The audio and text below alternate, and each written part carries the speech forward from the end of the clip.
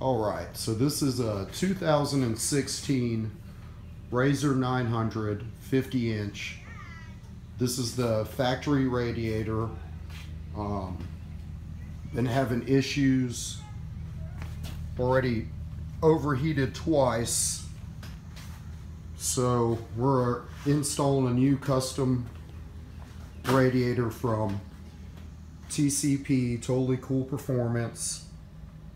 I'm showing this because the clearance is going to be really tight on this new radiator, especially with the this winch. This is a 4500 Polaris OEM winch that sits back in behind the radiator. So with the new radiator being twice as thick, it's going to be really tight. That fan's going to be sitting right on top of that winch. So it's supposed to be engineered to fit. We're going to see what happens. And here's the new radiator over here.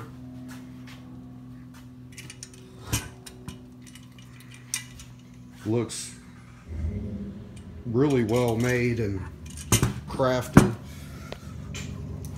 We're going to find out if it actually does the job or not. So what came in the box is this radiator, this little short hose, and 2 clamps. And this is supposed to be the mud version, so it has bigger gaps here so that it can be washed out easier. And we're going to see if it works out. We're going to put engine ice in it, which is supposed to drop your engine temperature alone by itself. So maybe that might help out with somebody that's having overheating issues and can't afford a new custom radiator. Maybe try that out.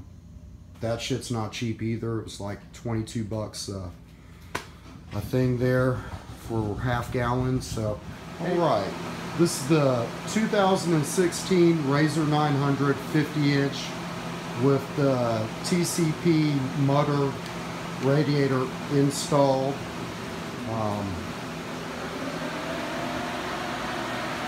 See, it fit perfectly. Because of the extra thickness, it does push your hoses back a little bit further, so we put a little tie wrap here just to keep that away from the shock. If you look, it actually a lot more room down in there than I thought it was going to be. I thought it was really going to push that fan more on top of the winch. That is an OEM Polaris winch that I installed previously. But the radiator looks really good. Now we had a little bit of problem. The OEM clamp did not fit on there because of the tightness right there. So we actually, this was provided with the radiator, so we traded it. This is the clamp that was down here. It's just thicker, it works fine, but just didn't have the clearance to clear that fan plastic right there. So we used distilled water to purge the system and get all the old Polaris coolant out, and we're running engine ice that was recommended. It's supposed to drop the temperature alone, and so this is it. That's the TCP mutter radiator. We'll be putting it in a lot of mud, and we'll let you know how it works, how it pans out. It looks awesome though, and see how thick it is. Here's the factory OEM radiator. This thing has 400 miles on it, basically. I think 413 miles on it. I'm going to try to clean it up real well and sell it. If you know anybody that wants it, please send me a message. You can certainly have it. I'll have it all cleaned up for you. Selling it cheap. And that's it. We also put in a Dalton clutch. We'll make another video about that, but this is that's it. That's the Mutter radiator, the Mutter oversized triple phase radiator from Totally Cool Performance, and that's what it looks like installed. Oh, we did mess up here. The video, the installation video that's provided by online, is not very clear on it. They don't do a really good job of telling you where to drill these holes. We went 7/8 of an inch the wrong direction. Not only that, it doesn't tell you 7/8 of an inch from center or from the edge, or from which edge to drill this hole. So luckily, the first time we drilled them in the wrong place forward, although this bracket is fairly cheap. They're $20 each. So it's not the end of the world if you need a, but something to look out for, because we didn't make a mistake there. I figure I might swap this out later, or I might not. I do have one extra one over there, but I'm really not worried about it right now. Want to see how this radiator pans out. So that's it. Be really careful when you're drilling these holes. If you look, you see, so the hole should go back towards, on this bracket, the new hole. This is the new hole right here that the plastic fan stud is in. This is the new hole. This is the factory hole. And this is the hole that we drilled the wrong hole, the wrong place. So try not to do that. And good luck. We'll let you know if this thing solves the overheating issues. Again, I'm really impressed by the fit. It's tight, but it's certainly in there like it was engineered to be. So that's it, guys. I hope this helps you out.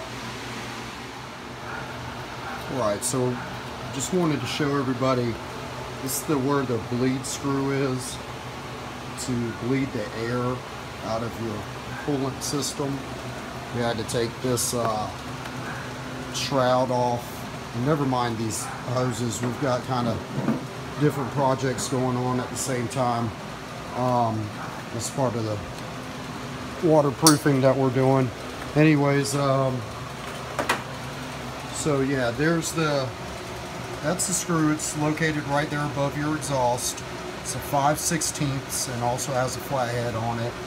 And that is the guy right there. So you're supposed to take that completely out, run it until a solid stream of coolant comes out, no air, and then you have all the air out of your cooling line.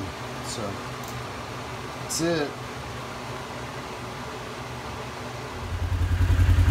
Okay, this is the second test drive with the TCP radiator. You can see it's been idling. I've had it running for well over 30 minutes at 204 degrees. You can see the thermostat opens up and the fan kicks on, if you can hear that. I'm leaving the hood on because it's actually holding a whole bunch of heat in there, and I wanted to see, how it would perform. I would consider, it's pretty much ideal conditions right now. Like I said, I've been running it for about over 30 minutes around the neighborhood and letting it sit here and idle. And initially, when I first crunk it up, it would, as soon as it reaches 204 degrees, the thermostat kicks on.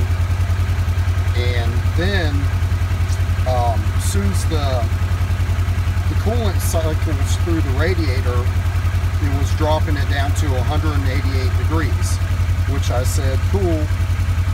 I thought that's good, but I thought to myself, well, once that coolant gets hot, that was after this thing was just sitting totally cold. Once that coolant gets hot, I figured it would no longer, it wouldn't drop it quite as low to 188 degrees, but I was wrong.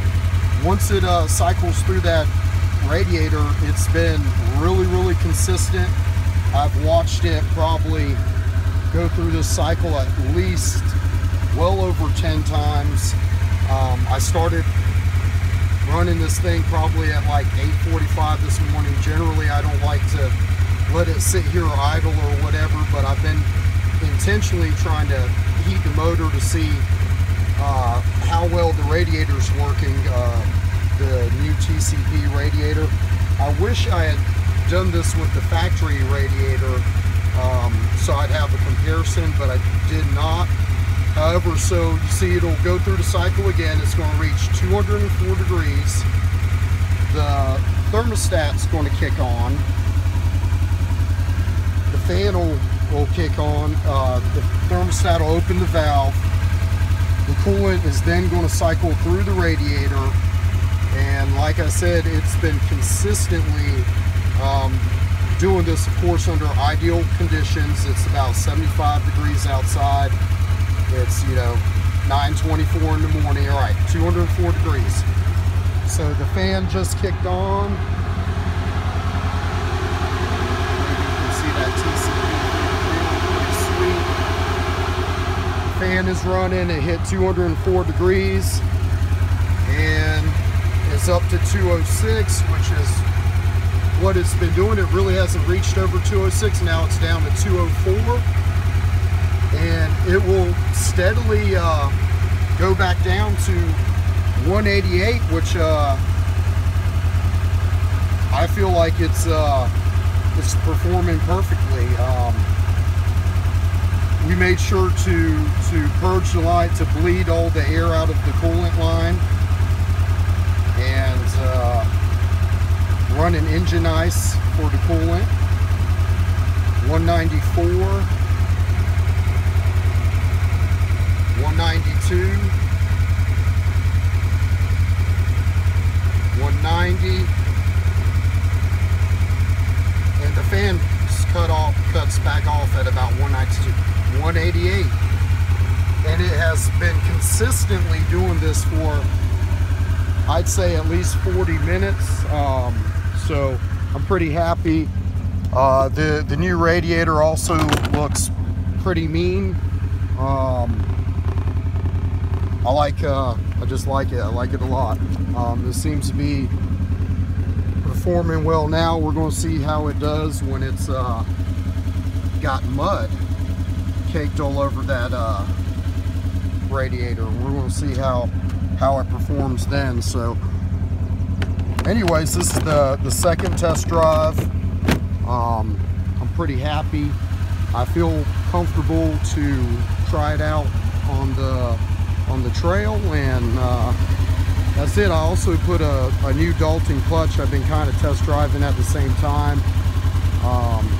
I'll do another video on that, but this is it. This is a 2016 RZR 900 with the TCP radiator.